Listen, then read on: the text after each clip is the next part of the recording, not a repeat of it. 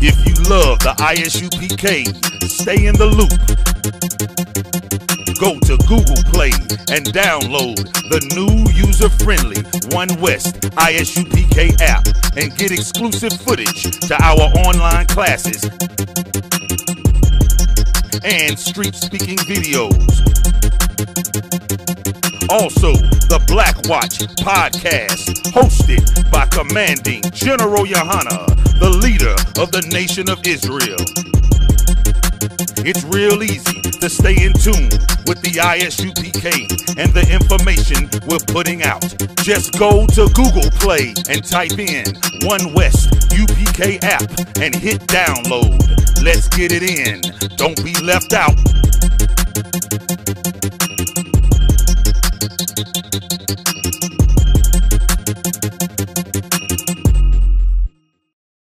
There's a law right now in California that has just been passed that allows men and women to sleep with 11-year-olds, just as long as you're within a certain age of them.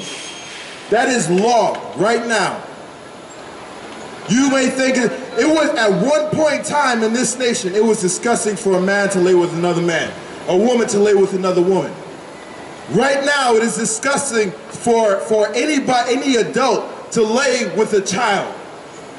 In a few years from now, that idea will be no more. People believe that because you feel something, times have changed, that we can do all manner of disgustingness. And the only thing that's all manner of disgustingness is what our so-called pastors teach us. They're going to be teaching that it's okay to lie with a child. Just like they're saying it's okay if you're a man to lie with a man, or if you're a woman to lie with a woman. All of that is disgusting. Christ told us, he is teaching us, if you want to enter into heaven, what? Keep the commandments. We need to keep the commandments. That's not what I said. That's what Christ said. That's written in red. Our teacher, our king, the perfect man that walked the earth, told us to keep all of the commandments. Read that one more time, Baba. And he said unto him, why callest thou me good? Why are you calling me good? There is none good but one. And that is God. That is God. God is only good. Even though we say Christ is perfect, God is the only one. He's given all this credit. Everything that he's doing, all the people that are following him love him. But he's saying, I ain't perfect, I'm not good. He's saying, I'm not good. God is good. God is good. That's what he is saying. But if thou wilt enter into life, if you want eternal life, if you want to get into the kingdom of heaven, there's one thing you got to do. Keep the commandments. Keep the commandments. That's what you got to do. That's it. Give me 1 John 2 and 5. 2 and 3. 1 John 2 and 3. Everything I'm telling you, I'm actually reading out the scripture. I'm telling you what the Most High had ordained and what Christ and all the prophets have been saying. From Genesis to Revelation, they said the same thing. They've been teaching the same thing. They just teach it a little differently. But it is the same exact thing. You may say something, you may say tomato, I may say tomato. We're talking about the same damn thing. We're talking about the same thing. That's what these prophets are saying. The same thing. Law has not been done away with. You cannot do whatever you want to do. You do whatever you want to do, you have your reward right here, right now. This is your heaven. You want to get high. You want to steal somebody's woman. You want to eat pork, shrimp, crab, and lobster. You want to sell your brother and sister drugs. You want to do all manner. You want to twerk on a stripping pole, man or woman. We got dudes doing that stuff now. What in the hell? Dudes twerking? Come on, man. Come on. All manner of disgustingness. Christ said, you do any of that, You got your reward right here. This is your reward. This is your heaven. I hope you like it. Because I hate this place. The Most High promised us royalty. The Most High promised us power. The Most High promised us justice. I ain't forgot. Ain't that what the dude said? I ain't forgot what y'all did. I remember. I remember all them lynchings. I remember all them riots. I remember the same thing when we are in oppression, we are hungry, starving, and we're just trying to get something to eat, trying to get jobs, and you don't give it to us, and the only way we know how to do is act out violently, which I am not advocating. You call us, especially the pastors, you call us animals, you call us dogs, you call us beasts. However, when the Proud Boys come to town, because they get elected, they do the very same thing. Not because they're hungry, not because they ain't got jobs, not because they can't rise in power, but because their God isn't in charge anymore. So what do? They come down to DC and beat up black women. What kind of a savage piece of scum are you? You are a coward. You got 5 and 10 men attacking 1 or 2 women, beating them up, stabbing them, knocking them out. Why? Because your guy lost. Because your guy lost. You got to attack our women. You are a coward. You are disgusting.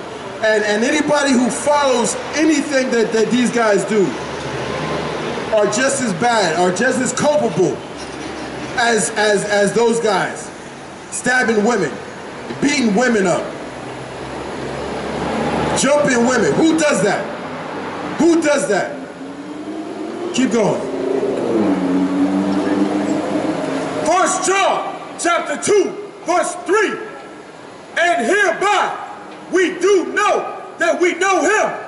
This is how all the Christians say, I know my God. My God knows my heart. He knows me. He knows how I am. I know God. I have a close personal relationship with God. That's a damn lie. Our Christian pastors teach us that nonsense. I can almost accept.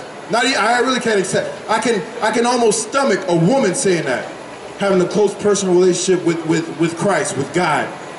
But a man saying that, you are a disgusting, flaming, effeminate, disgusting little thing. What man has a close personal relationship with another man? Who says that? Who talks like that? The scripture says no effeminate will see the kingdom of heaven. That is some effeminate stuff right there. I have a close personal relationship. Are you serious? And we getting that from our pastors. Our pastors is teaching us this nonsense. But the scripture says, this is how we know. This is how you know if we know Christ, if we know the Most High. Right here, this is how we know. Read that from the top, one more again. And hereby we do know that we know him if we keep his commandments. If we keep his commandments. This is how I know who you say you are. You say you are a follower of Christ. I know you are a follower of Christ if you keep the commandments. That's what the scripture says. Read that one more time so that you actually hear what's going on. And hereby we do know that we know him if we keep his commandments. Keep going. He that saith, I know him, and keepeth not his commandments. Anybody who says, I know him, while having a toothpick, picking a pork out of their teeth, getting their bib ready to crack open some lobster shells, some crab shells. Anybody who's on a DL, like so many of our brothers are, especially down in Atlanta, if you say you know Christ, if you say you know Christ, keep going, and keep not his commandments, is a liar. You's a liar. I should believe nothing you say. Right.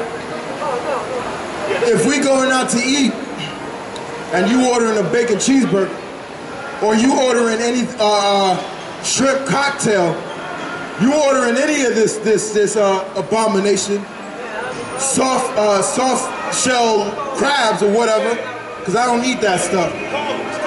If you celebrating Thanksgiving, the murder of your brothers and sisters, the Native Americans, you go and celebrating the murder of Native Americans, if you celebrate Christmas, your birthday, you are a liar.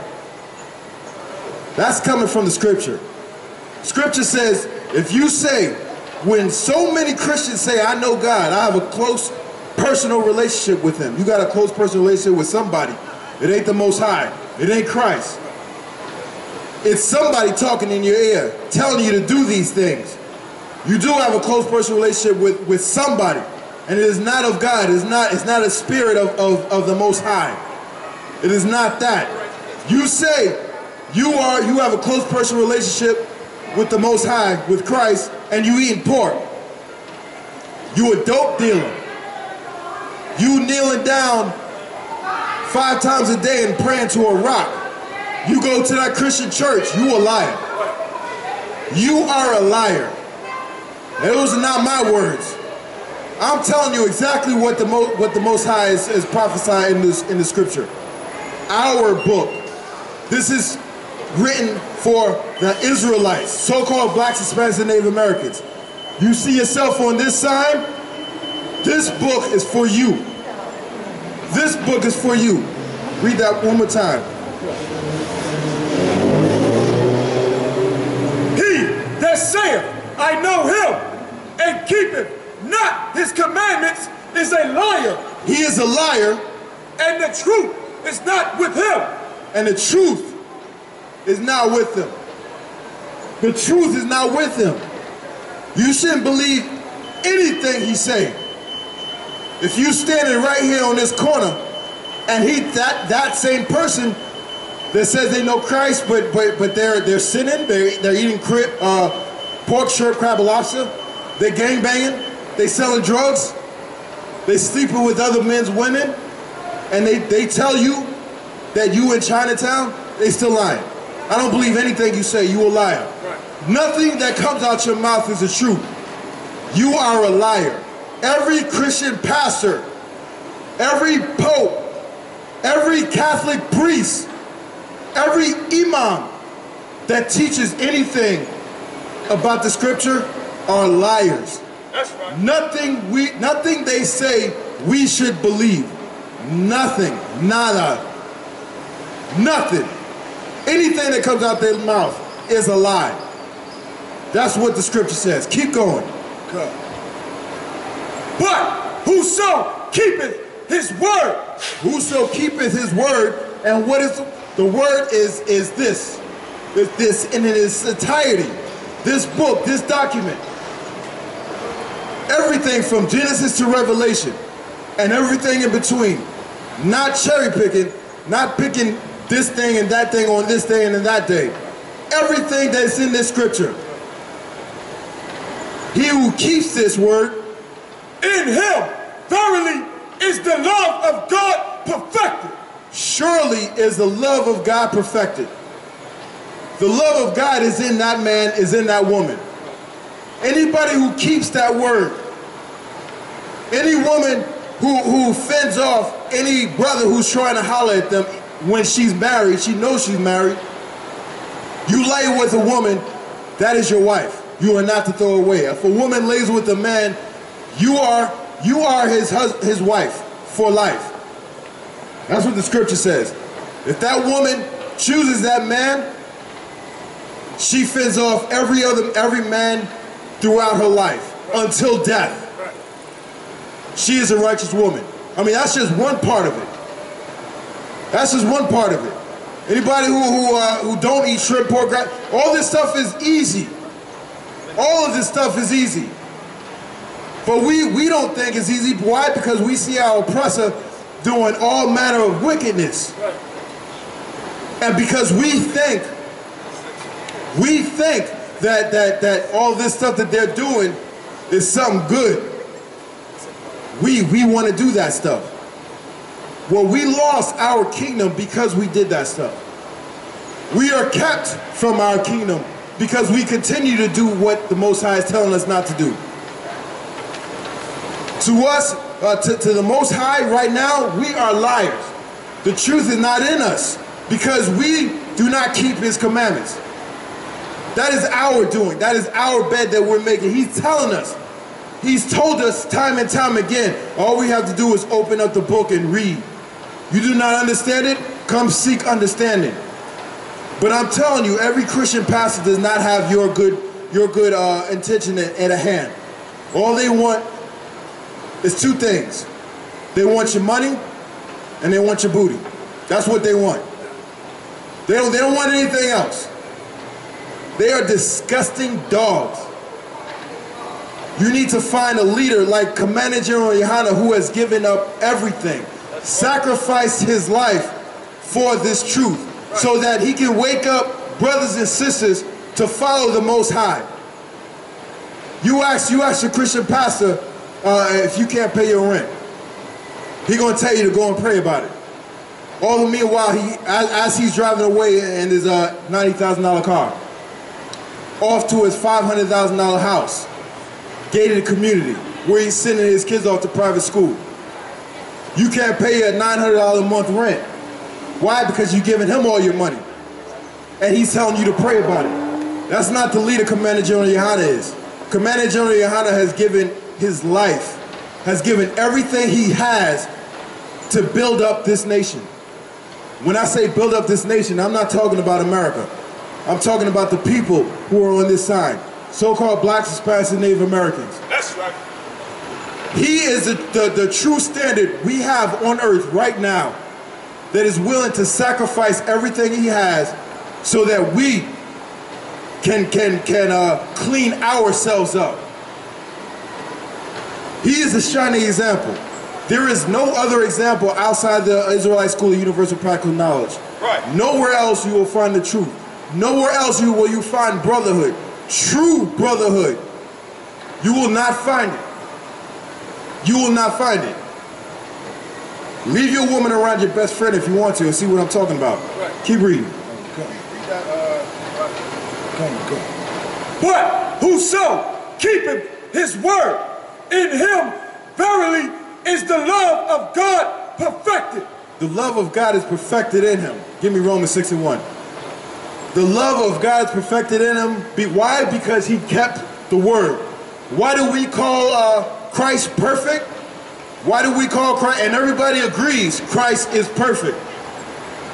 Everybody agrees he was perfect. He did no wrong.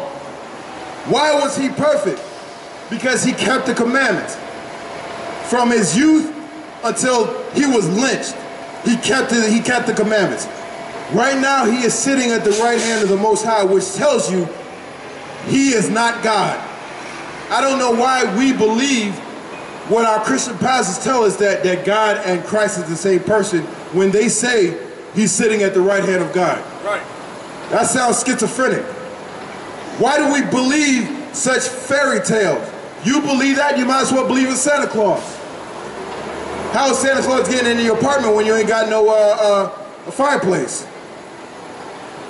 People in the hood ain't got no fireplace. How is he getting in our place? You believe Christ and God is the same person you believe in Santa Claus and the Easter Bunny. And I got a bridge that I can sell to you. Read what you got. Romans chapter 6, verse 1. What shall we say then? What shall we say then? This is a question people oppose, or Paul is posing. What shall we say then? Shall we continue in sin? Shall we continue in sin? Shall we just keep breaking the law continually over and over and over again? Even though Christ died so that we do not have to sin? That Christ died so that we can actually have a way back to truth? Back to royalty? Back to positions of power? Should we continue in sin now that grace is here? Because Christ died for us. He gave his sacrifice is the reason why many of us are walking the earth right now with that cigarette in our hand, with that weed or that heroin in our pocket or in our system, on our way to the stripper pole, trying to make it rain on somebody's wife. Christ gave us that opportunity to stop all of that disgustingness. Everything that I just said and so much more that we do on a daily basis. Some of us do it on an hourly basis. There is some of us that cannot wake up in the morning and relieve ourselves without getting high. That's how destroyed we are. Christ died so that you can get yourself together and throw all of that nonsense away before you get punished. And when the Most High punishes you, there is no punishment on earth. There is no thing on earth or in heaven that can save you except the Most High. And the reason why we are getting punished like that is simply because we are disobeying everything that he says. Read that one more time. Romans chapter 6, verse 1. What shall we say then? Shall we continue in sin that grace may abound? Shall we continue in sin that grace may abound? We all got bills that we need to pay. We all got them bills, them continual bills. Keep the lights on, cable on, phone, whatever, internet. Every bill we have, that company gives us a grace period. Gives us time to get ourselves together, get the money up so that we can actually pay without having a penalty. The Most High says that the death, the sacrifice of Christ is that grace period. He has given us that grace period. If we don't come clean, gather ourselves up and get clean according to what the Most High says is clean, not what man says, because man is a liar. He's proven that time and time again. If we do not get clean according to what the Most High says, grace will run out. That penalty will kick in. You keep smoking weed, you will lose a lung. Simple. You keep smoking cigarettes, you're gonna lose limbs, you're gonna lose your teeth. Things will start failing you. You will not be able to walk up a flight of stairs without getting winded. You will not be able to hold a conversation without getting winded. You will have to have a hole in your throat just so that you can breathe and talk. You keep getting high, your veins will erode. You sleep with different women and throw them away. Women, you sleep with different men and throw them away and not stay with them, you will get diseases. You will get diseases. You will die. That's what will happen. You think grace will keep us safe forever? Grace will run out. Grace will run out. Drop me down to 15. We keep doing what we think is cool and what we think is right, grace will run out. And once that grace run out, that penalty will kick in. Sometimes we can afford to pay that penalty. That penalty may be light, going to jail for a year. Maybe light, but what's going to happen in there? You keep doing what you're doing, you may never leave. That penalty will get stiffer. You may never get the opportunity to clean yourself up again. You have an opportunity right now to clean yourself up. Christ gave us this opportunity to clean ourselves up so that we can come back to the Most High. Keep going. Romans chapter 6, verse 15. What then? Shall we sin because we are not under the law? Like I brought out before, Christ, our teacher, the person who we claim to be a follower of, said that the law has never been done away with. So why are we saying the law is done away with? Read that from the top one more time. Okay. What then? Shall we sin because we are not under the law? We are under, so he said, should we say because we're not under the law? Keep going. But under grace. But under grace, like I said, Christ died for to give us that grace period. Because we're under grace, should we continue to sin? God forbid. Hell no.